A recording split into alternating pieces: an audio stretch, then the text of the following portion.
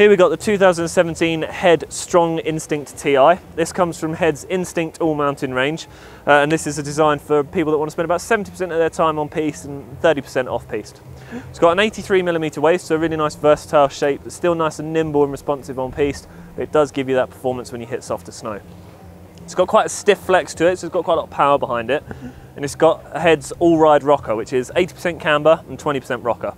That camber gives you a nice amount of power and precision, but the rocker makes it, gives you easier turn initiation, and it does mean when you go into softer snow, you do get that little bit more float.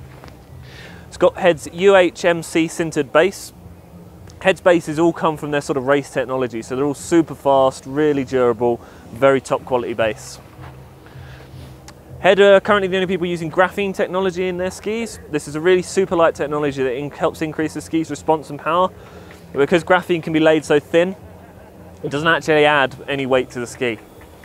The whole range has got ERA 3.0 technology, which is a combination of rocker, which is the ski's profile, radius, which is the ski's shape, and rebound, which is the amount of fibres they put in that help reduce vibration, which makes the ski perform pretty much for all riders. It really is a joy to ride this.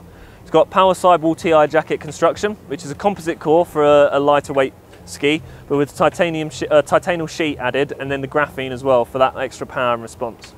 Comes with Tyrolia PR11 bindings, works really well on this ski. This is an intermediate to expert level skier. If you're a beginner, it can be a little bit too aggressive simply because it's quite a stiff ski. If you want a really good, powerful all-mountain ski, the 2017 Head Strong Instinct TI is a great choice.